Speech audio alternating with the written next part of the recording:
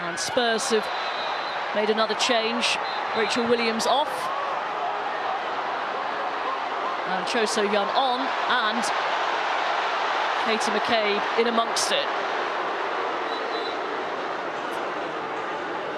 Yeah, proper derby now. Yeah, Josie Green got booked and Katie McCabe took exception to that.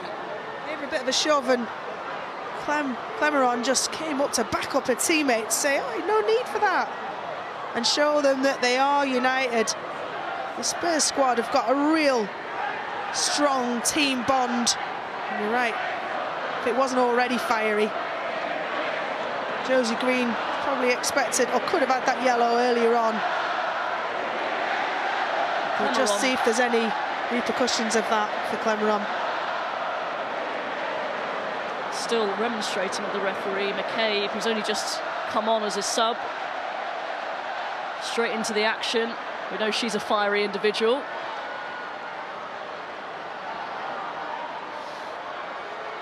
So a yellow card for Clemeron and a yellow card for McCabe. And still words being exchanged.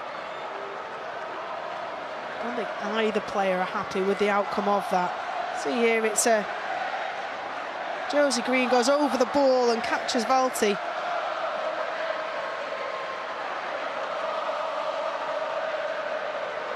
There's Josie Green saying, I got the ball. You can see it's Katie McCabe who boots the ball at Josie Green. Josie Green gets the yellow for the rash tackle. And then it's pushing and shoving. No need to really get involved, Clemeron, but you know, these games mean a heck of a lot to these players. If you haven't watched women's football before, then you can expect exactly the same in a women's game as a men's game as far as heart and fire, if not more, arguably.